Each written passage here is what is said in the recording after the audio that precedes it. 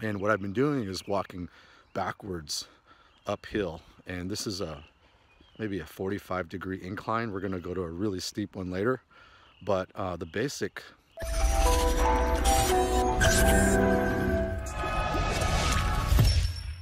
Hey, what's up, you guys? Coach Nick here.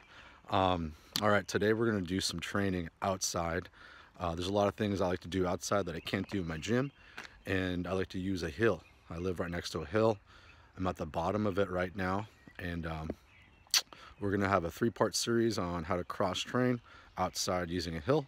One of the questions I get a lot is how do I develop stronger leg muscles, stronger calves, and develop more explosive kicks and speed and all that? Well, you have to strengthen your legs.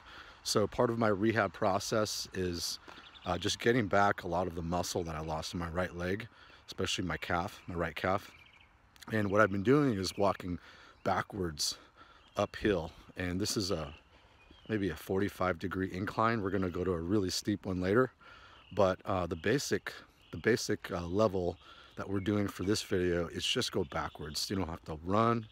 We're just going at a nice pace, and I'm walking backwards, and that forces you to use the ball of your feet when walking, and you're putting less strain on your knee, and you're using your quads and your calves a lot more, carrying yourself uphill. So this is the not so steep one. We'll go to the steep one in just a bit. All right, so this is a steeper part of the hill now. I mean, maybe this is like a 65-degree incline, and I'm gonna get a really good workout. If you can find a really steep hill and just walk backwards on it, you're gonna feel it. Right now I'm feeling it in my quads and my calves. Forces you to walk on the ball of your feet, nice and controlled. And just do this for 10 minutes. See how well you do and how sore you get. And do it again and again before your training or on your off days. All right, take care. Stay tuned for video 2 next.